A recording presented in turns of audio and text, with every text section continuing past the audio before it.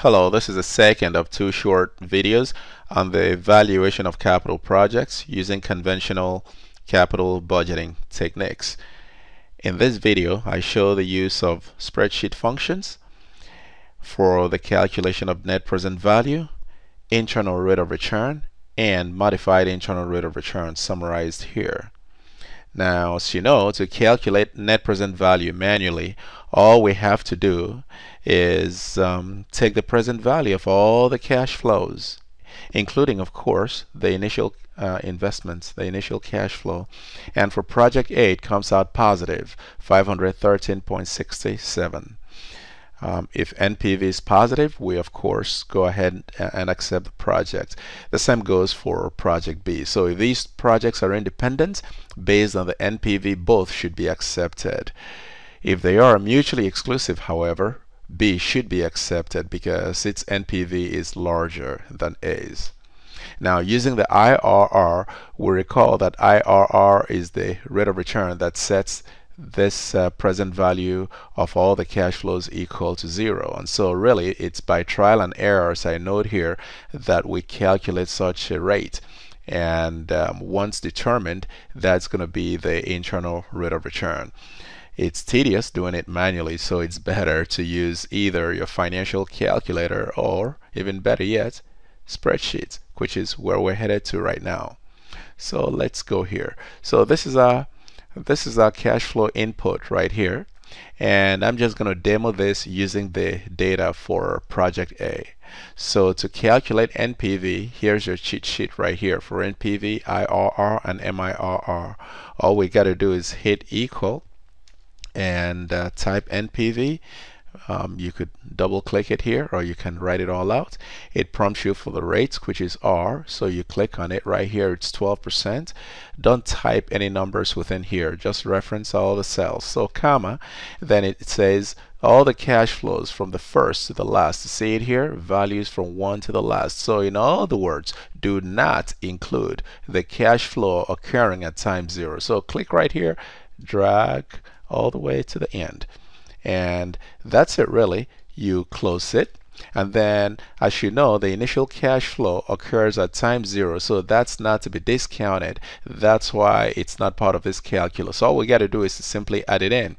To add it in, simply hit plus and then click on it, which of course this 5,000 would have to be subtracted since the input is in negative form. So if I hit enter, that's your net present value. So let's go ahead and make this look good.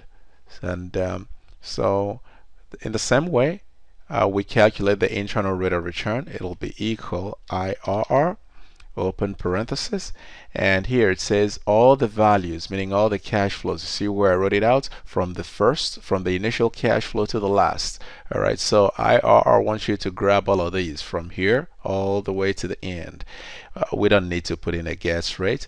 The computer is smart enough to figure it out. So that's our rate of return. You can kick it up a notch to observe the extended decimal.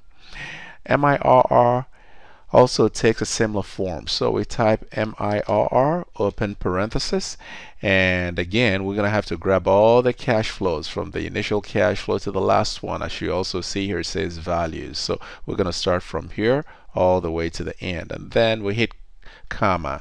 It says what's your financing rate? Your financing rate is your cost of capital. So click on it, comma.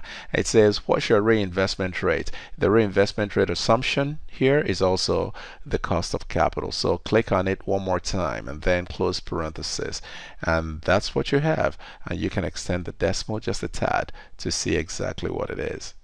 So that's all there is to this guy right here as far to these to NPV, IRR, and MIRR.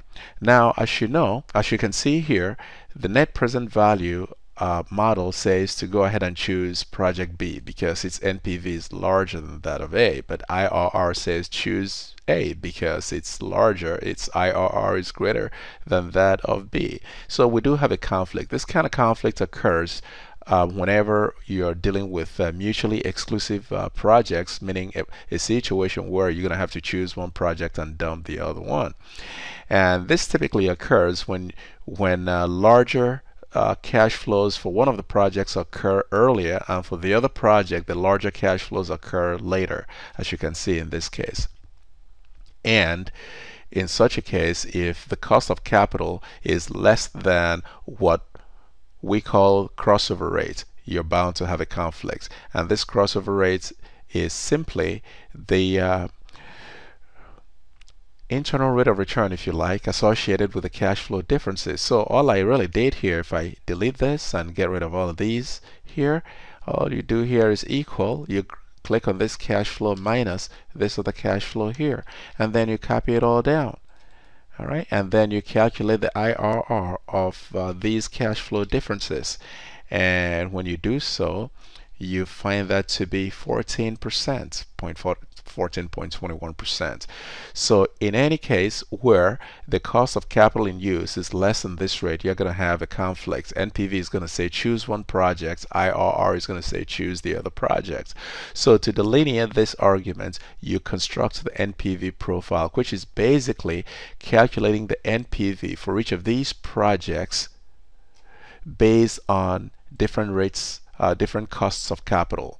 So for example, if cost of capital is 10%, this is the NPV for project A shown up here, and this is the NPV for project B shown up here. Observe that NPV for B is larger in the earlier phase up until it gets to a certain point. Let's head back here, right around here. Right, maybe right there. So then after this point, after this 14%, NPV for A is now larger. So this is telling us that NPV revises its decision based on the cost of capital, which is quite rational.